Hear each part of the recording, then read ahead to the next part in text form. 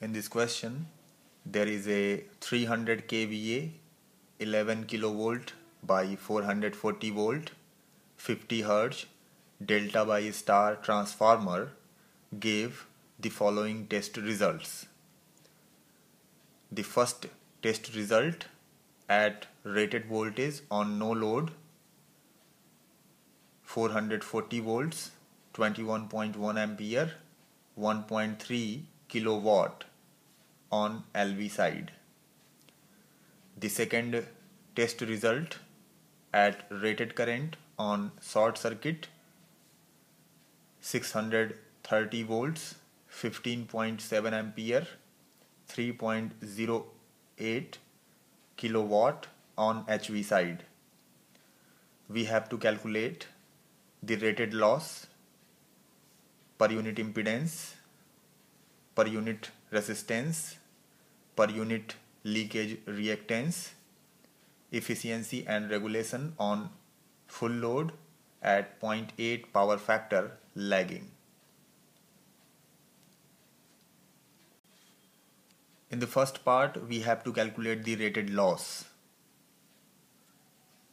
To calculate the rated loss, first see this statement. The examiner has given you that at rated voltage on no load, this is the test result.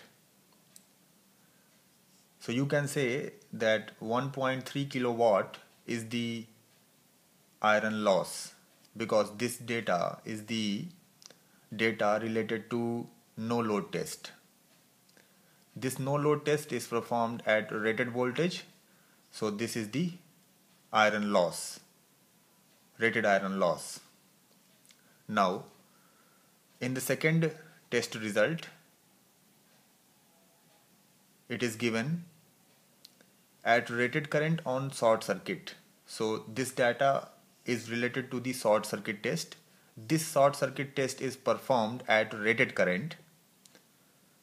So the value 3.08 kilowatt is the rated copper loss, because this short circuit test is performed at rated current. So this 3.08 kilowatt is the value of rated copper loss. So what will be the answer of first question? The rated loss will be 1.3 kilowatt plus 3.08 kilowatt. So if you simplify, you will get 4.38 kilowatt. This is the answer of the first part of the question. And if you want to find the rated loss in per unit, according to the definition of the per unit, you will write the actual value divided by the base value. The base power is 300 kVA. So 4.38 kilowatt divided by 300 kVA is the rated loss in per unit. So the rated loss in per unit is 0.0146 per unit. In the second part of the question, we have to calculate the per unit impedance. So what is the meaning of per unit impedance? The meaning of per unit impedance is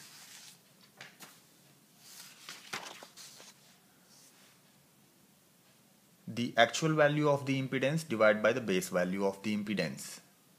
The base value of the impedance can be written as V rated upon I rated, and you can say that I rated into Z divided by V rated is the value of Z per unit. So what is the meaning of this term, I rated into Z ohm divided by V rated? Let me explain this.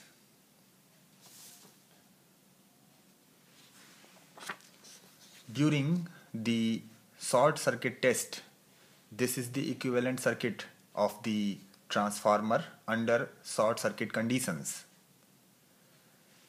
You have applied voltage and the rated current is flowing in this transformer.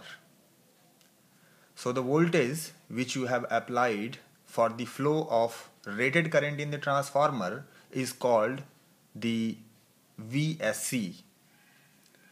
The voltage needed to circulate the full load current or rated current under short circuit conditions is known as VSC. So the value of VSC is equal to I rated into Z equivalent. So I rated into Z equivalent is the value of the VSC. This is the voltage needed to supply rated current in the transformer. So this value I rated into Z equivalent is the value of VSC. If you divide VSC by V rated, you will get per unit impedance of the transformer. So for solving the second part of the question, I am going to use this formula VSC upon V rated. If you see the second test result, the examiner has given that the rated current will flow on short circuit when you will apply 630 volt. So this 630 volt is the value of VSC, and because this short circuit test is performed on the high voltage side, so you will take the rated voltage of the high voltage side, that is 11 kilovolt. I think it is clear to you, because this short circuit test is performed on high voltage side, so the rated voltage of the high voltage side will be taken into consideration to find out the per unit impedance. So in this way you can get the value of the per unit impedance equals to 0.0573 per unit. In the third part of the question, we have to calculate the per unit resistance. How to calculate the per unit resistance? The per unit resistance equals to the actual value of the resistance divided by the base value of impedance. The base value of the impedance can be written as V rated upon I rated, and if you manipulate it, you will get I rated into R equivalent divided by V rated. If you multiply I rated in numerator and denominator, you will get I rated square into R equivalent divided by V rated into I rated. See, I rated square into R equivalent. See this circuit, I rated square into R equivalent is the rated copper loss. So I am going to write rated copper loss in place of numerator, because I rated square into R equivalent is the rated copper loss because rated current is flowing, and V rated into I rated is the base power. So the actual value of the rated copper loss divided by the base power is the rated copper loss in per unit. What is the meaning of rated? Rated means full load. Rated copper loss in per unit, or in the other way you can say this is the full load copper loss in per unit. So the per unit resistance of the transformer is equal to rated copper loss in per unit or the full load copper loss in per unit. You can see the second test result. In the second test result, because the rated current is flowing on short circuit, this loss is the rated copper loss. So can we convert this rated copper loss in the per unit value? See, the actual value of the rated copper loss is 3.08 kilowatt. So this is the actual value of the rated copper loss divided by the base power. The base power is the rated power. So rated power is 300 kVA. So the actual value of the full load copper loss divided by the base power is the full load copper loss in per unit. So full load copper loss in per unit is the per unit resistance of the transformer. So in this way we have solved the third part. Now let us move to the fourth part. In the fourth part, we have to calculate the per unit leakage reactance. To calculate the per unit leakage reactance, I am going to write the per unit impedance in this way, in the polar form. The magnitude of the per unit impedance is 0.0573 angle cos inverse R upon Z. This is the value of R and this one is the value of Z. So you know the value of R and Z. Put this value of R and Z here and you will get Z per unit equals to 0.0573 angle 79.64 degrees. If you convert this polar form into the rectangular form, you will get per unit impedance equals to 0.0103 plus j 0.0563. So compare the per unit impedance value with this equation and you will get the per unit reactance equals to 0.0563 per unit. Let me write it here. The value of theta equivalent. The value of theta equivalent is cos inverse R upon Z. So theta equivalent equals to cos inverse R upon Z equals to 79.64 degrees. So let us move towards the fifth part of the question. In the fifth part, we have to calculate the efficiency and regulation on full load at 0.8 power factor lagging.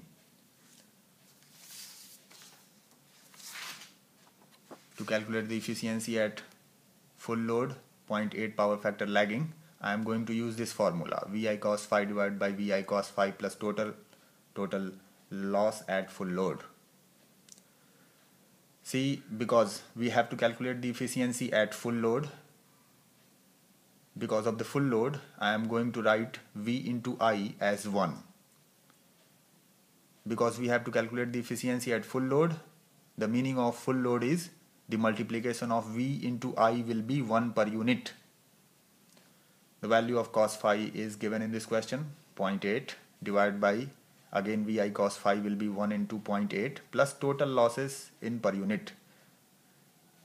Because I am writing all the values in per unit, so I must write the value of total loss in per unit. So I have already calculated the rated loss in per unit equals to 0.0146.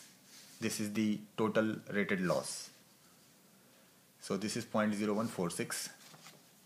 So put this value and you will get the efficiency at full load 0.8 lagging power factor equals to 98.21%.